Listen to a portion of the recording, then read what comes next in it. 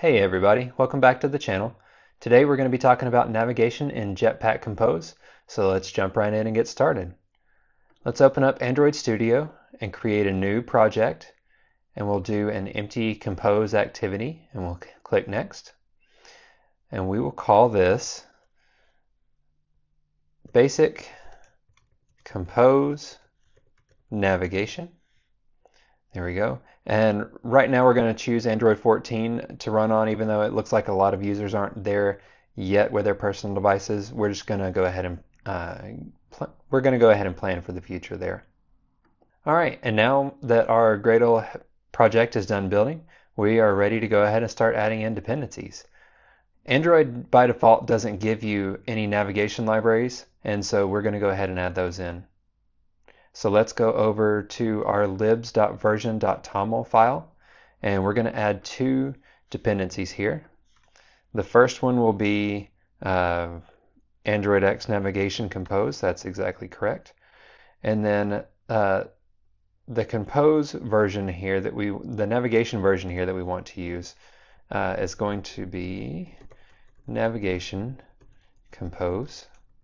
The latest version as of this recording is 2.8.9. 2.8.9 is the latest stable version, and we will use that version ref here. And then the other one we want to go ahead and add is Kotlin X serialization. So let's go ahead and do that.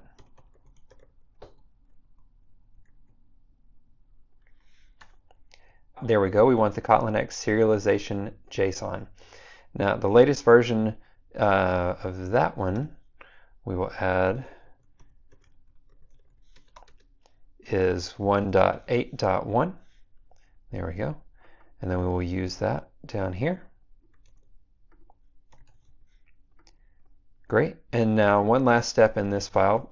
We need to go ahead and add this Kotlin X serialization plugin to our project so that the project itself knows what to do. So let's call this Kotlin serialization. That's exactly what we need. All right, now we're not quite ready to sync the Gradle file yet. We need to go back to our apps build.gradle file, and we need to add the plugin as alias libs plugins Kotlin serialization. Okay, and then we need to add the dependencies down here that we just added to our other toml file, and those dependencies are implementation for libs Android X Compose, oops, sorry, not Compose, Android X navigation .compose, and our next one is for Kotlin serialization, so we want Kotlin X serialization JSON. Great. All right, with those added to our project, we are ready to sync our build file, and what that does is that pulls it down from the Maven repository and allows us to have access to these in our project. Now, if you're not familiar with where to get these version numbers for the latest stable version, you can Google the repository that you're trying to find, and you can look through here. See, 2.9 is still in beta and alpha, but 2.8 is a stable release. So that's what we're going to use that one for. And then the Kotlin serialization JSON 1.8.1 is again the latest release. All right, and now we are ready to sync our Gradle file. All right, now that that is done, we're going to be using the new version of Kotlin navigation that allows us to use type-safe navigation. Now this is still pretty new, so a lot of projects may not use this, but this is the way that things will be moving more towards in the future. So while we're getting you ready for what's coming in the future, you can also use this in your projects today.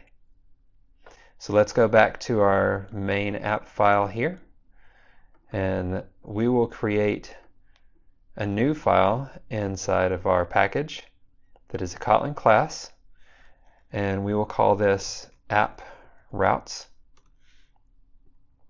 Now we don't need that class, we just needed the file.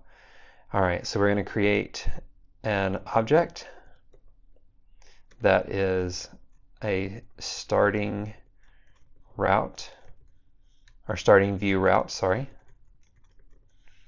And we're going to let this conform, use the serializable annotation that we just imported. And we're going to go ahead and we're going to create another one that's pretty close for the second route, but we want this one to be a data class, and we want this to have a value of text, which is an optional string. Now what this does is this allows us to pass in an optional string to our route. So you don't have to go back and tell Android that the navigation is expecting a piece of text in the query params that is an optional type of string, so it's nullable. We don't have to do that anymore. That's one of the niceties with this new serialization matching up with the Compose library. You'll see that here in just a second. Let's go ahead and build our first view.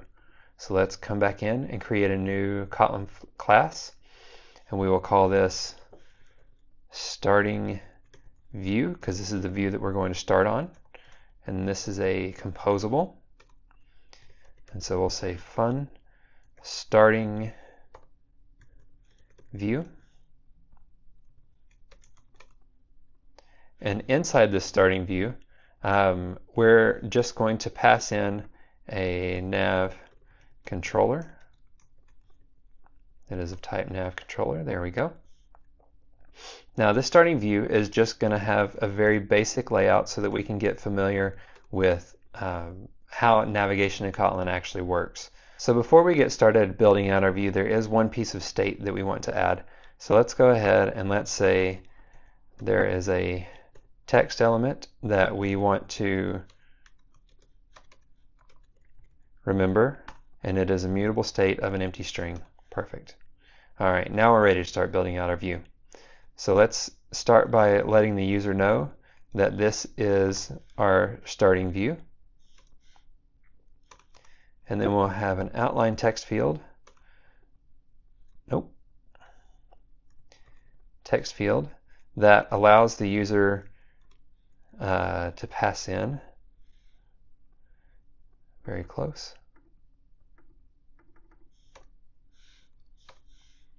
So there we go. And we don't need this text, but that will allow the user to type in a value, and this is the value that we will pass on to our secondary screen that we'll build here in just a second. So let's actually get the logic added here on our first screen to move on to our second screen. Now this is actually exactly what we're looking for. Jim and I did a pretty good job predicting that route there. So let's go ahead and import the Material 3 version of our button. Great. Okay, and now our first view is done. So let's go ahead and let's create our second view. So let's go back to our package, tell it that we want a new Kotlin file, and call this one second view. Great. We will create a composable, and this composable will be called second view, and this takes our optional text value. Perfect. Now this one will be a lot more simple.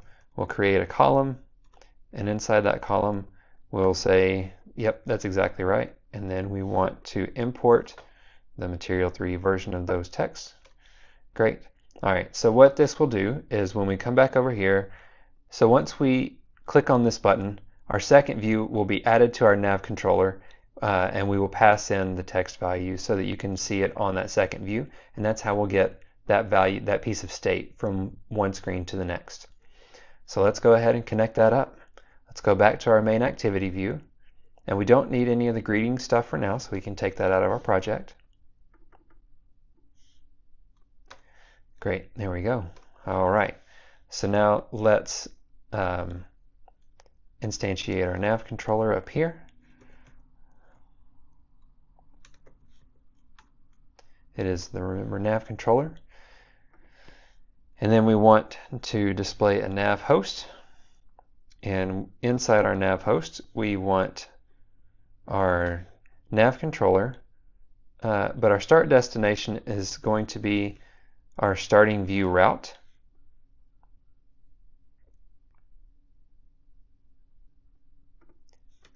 And then we will go ahead and start building out that view.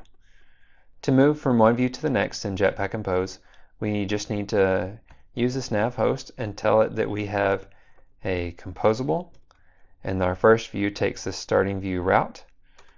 And inside of there, we just say that we have a starting view. And it's as simple as that to get our first view on the screen. And for our second view, we'll do something very similar, except for we will get the arguments out of the nav controller. And so we'll say it.toRoute. And the route type that we're going to get is our second view route. Right? And it's not it.text here, args. So we will say args.text, and that will give us the text argument that we have embedded into our second view route and pass that as the parameter to our second view. And with that, we are ready to try it out. So let's give it a shot. Let's run the app. Okay, now that we've got the app running, we will type in a value here.